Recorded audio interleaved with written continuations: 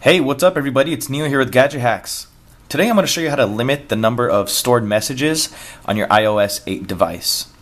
By default, your messages are stored forever. So to limit this, I'm going to show you a little setting. So tap in your settings icon, scroll down till you find messages.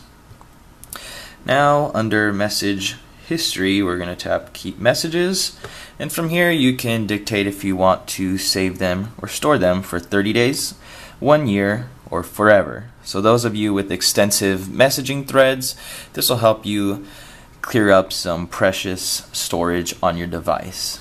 So definitely check it out, especially since this is keeping them forever by default, and it's not very often that you want to revert back to a text from, let's say, a year ago or something. But you never know, but at least we have the option. Definitely check it out. Check out the full guide on gadgethacks.com.